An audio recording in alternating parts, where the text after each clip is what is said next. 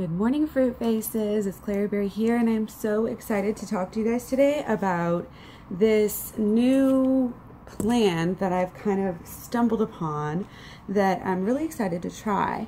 I am going to kind of let you know about it in this video.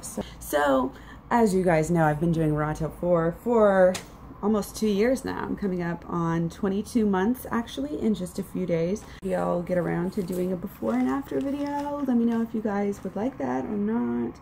With all the talk about unnatural vegan and the whole thing about, oh, vegans aren't getting enough protein, basically this really just made me start paying attention. After the other day, I put out myself a what I eat video. You can check it, just from a couple days ago.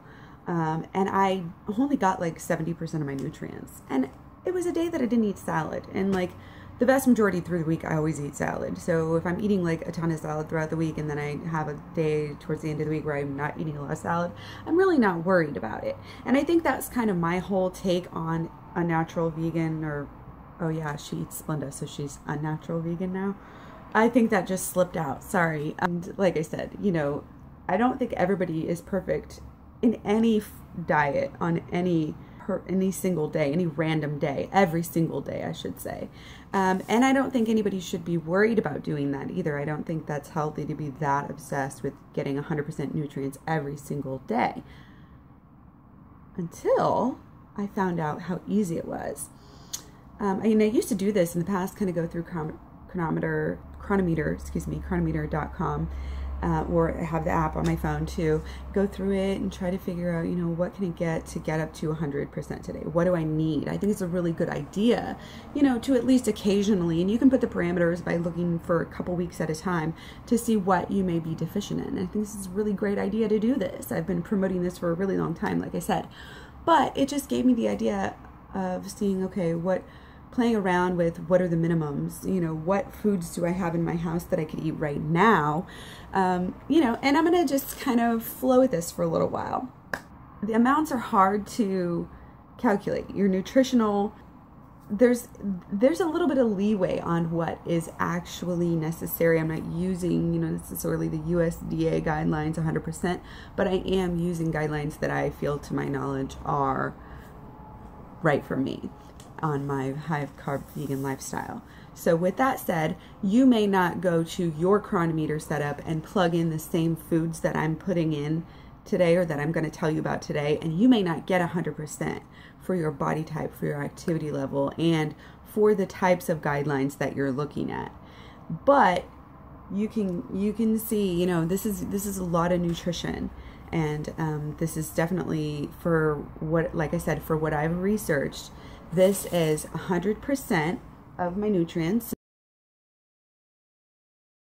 So basically, here's the plan, and I'm going to try to do this, you know, like I said, not every single day, but especially when I'm feeling like, okay, I need to get on track and kind of want to do a cleanse, because this diet is very cleansing. Then I will steer towards this diet, but also, and I'm going to call it the 100% diet, just because it's so awesome that you actually get 100% nutrients. But also, you know, not only as a cleanse or something like this, but also as a basis, using this 100% diet as a basis for structuring your foods around. This is like your staples. This is what you're making sure you're eating every single day, or aiming to eat every single day, or almost every single day, or throughout the week, get your averages, however you want to do it. But basically, you can eat more than this diet. This is not a restrictive diet. I don't believe in that. I don't believe in calorie restriction.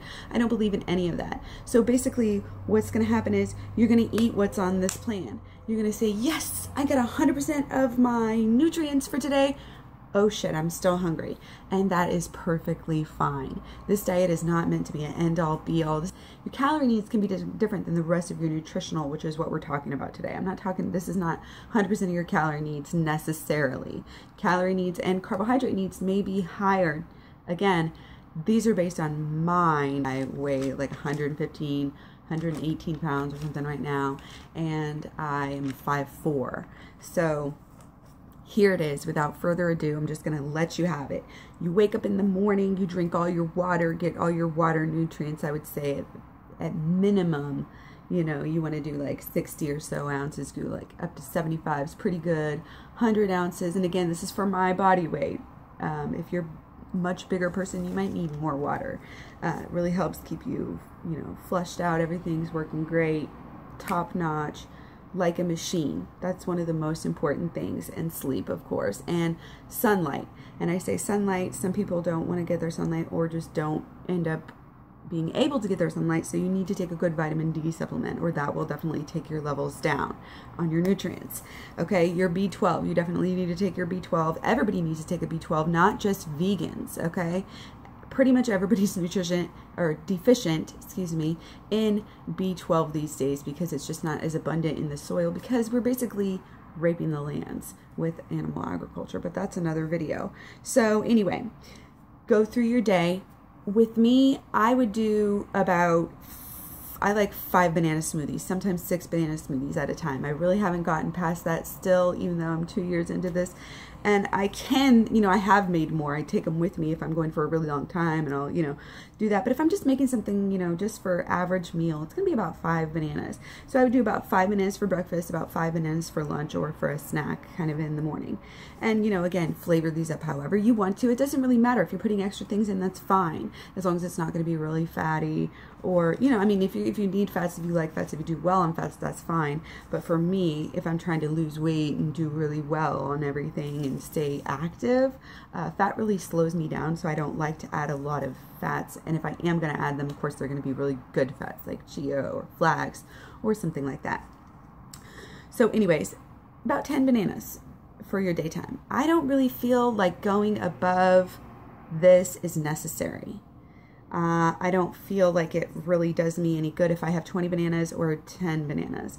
I think that the most important thing is that's the main gist of my meal. That's the main bulk of my meal. That's what I'm eating, and I'm not eating other yucky crap instead. But you want to get this done, and you want to get it done kind of early, okay? Remember, you're still drinking your water, and then later on during the day, whether it be like more of a lunch meal or more of an afternoon snack, or wait till dinner, however you want to do it, you end up having some spring mix, 1 serving of spring mix with 1 tablespoon of sunflower seeds. Again, you could go to 2. You could probably add more. You can add other things to your salad. You can add tomatoes. You can add, you know, all sorts of stuff. Cucumbers. Originally, I had cucumbers in this meal plan, but I realized they weren't really that necessary to get where I wanted to get, and they're also a little bit more expensive. The best thing about it is these are foods that are easily found at any Costco, any grocery store. Usually finding them organic is going to be the best thing to do. But peas and broccoli, okay, 4 cups of peas, 4 cups of broccoli. Do not go lower than this. You will not get 100% of your nutrients, okay? Sounds like a lot, but it's just a really big bowl. I eat it out of 1 bowl. I add lemon juice to my broccoli. I add nutritional yeast to my broccoli. It's so freaking delicious. And to my peas, I add sriracha, and it doesn't mess up anything. It's such a great diet. Bam, that's it.